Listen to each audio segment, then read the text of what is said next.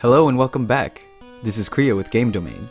Gaming has always been a fairly positive form of entertainment, but like anything, there are always hundreds of hidden aspects that have turned into what is known in the internet as creepypastas. When it comes to these hidden dark aspects of certain titles, video game companies and developers are always incredibly quick to deny that their games had anything of a dark and sinister tone in it. Now, as lifelong gamers, we find it pretty hard to believe these developers every time they come out with a statement to try and cover up the hidden negative mysteries that revolve around their games. This is similar to what Disney does when they come out and cover up all the problems with their cinema and amusement parks, as nothing can go wrong in the magical world of Disney. This is eerily similar to what we have with these game developers, and more specifically, Nintendo. Nintendo has always been the very happy gaming company, as 9 out of 10 Nintendo games are all positive and made for people to be happy. But even in these happy titles, there are underlying dark and sinister themes that have been picked apart and made into internet creepypastas, most of which are very believable and arguably true. So with that said, we are calling this new series Uncovered, and we figured that there was no better way to kick off this series than making a video about the most infamous of internet creepypastas, the Lavender Town Syndrome. Now, let's get into the video. Pokemon is coming up on its 24th anniversary, with that of course being February 27th, 2020. This will mark 24 years since the franchise was kicked off in Japan, which we all know was via the launch of the original Pokemon Red and Green. Yeah, for those of you that don't know, the original games were the red version and the green version in Japan, and then green was swapped for blue once the series made the trip over to the States.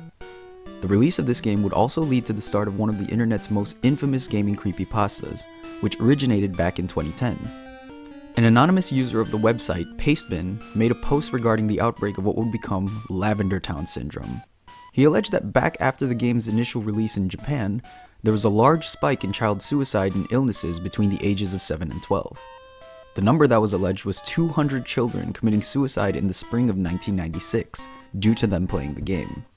The user then went into how the commonality among all of them was that they had all reached a certain point of the brand new Pokemon Red and Green, that being Lavender Town, a quaint town on the eastern edge of the Cantonian map. This town is home to the Pokemon Tower, which is arguably the creepiest place in Pokemon. This Pokemon graveyard has been at the forefront subject of many other Pokemon creepypastas, and it's no surprise that it was somewhat involved in this one as well. The story went on to describe how the main effect this town had on the kids was the Lavender Town music, which had a very odd and creepy tone and pitch to it. The user alleged that the high frequency of the notes in the original song in Red and Green led to kids falling ill, getting nosebleeds, and suffering brain injuries, all of which ultimately leading to the alleged suicide of 200 children. This story quickly caught the eyes of thousands of Pokemon fans around the world, and it would eventually be heard by millions of gamers across many different platforms, the main of which being 4chan.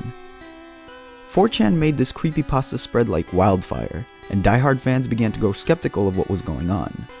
The fanbase did a deep dive into the actual argument posed by this anonymous user, and began to study all aspects of the story.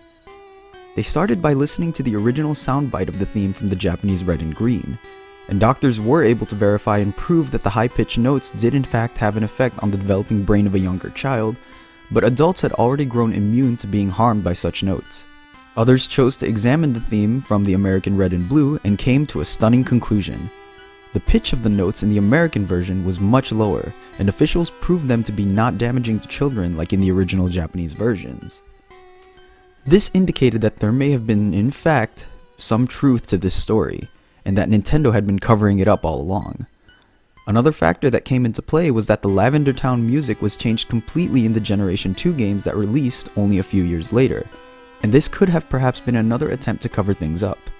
This urban legend of sorts has existed on the internet for almost 10 years now, and the fan base is not as split on the topic as they used to be. Many prominent Pokemon and Game Freak officials have come out and debunked the claims.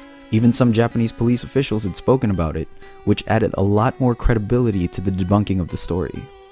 But to this day, we still have no true or real confirmation on whether or not this story was true, as the only thing that remains is people's personal opinions on whether or not these facts add up. But even if we may never find out the truth surrounding Lavender Town, it will always be a massive part of Pokemon's past, and one that will likely always be there, a stain on what is otherwise a beautiful, happy, and playful world. But actually, there's a lot more where this came from. The Pokemon world may seem all happy on the cover, but when you look closer, there are a lot more hidden mysteries than you think. And that doesn't just go for Pokemon.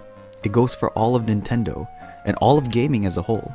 So be sure to stick around on our channel for future episodes of Uncovered, as there's plenty of content left to cover. What do you guys think of today's video? Are you excited for this new series? Let us know in the comments section below, and give us your personal opinion on if you believe this creepypasta or not. While you're down there, be sure to leave a like, subscribe, and share this video with a friend.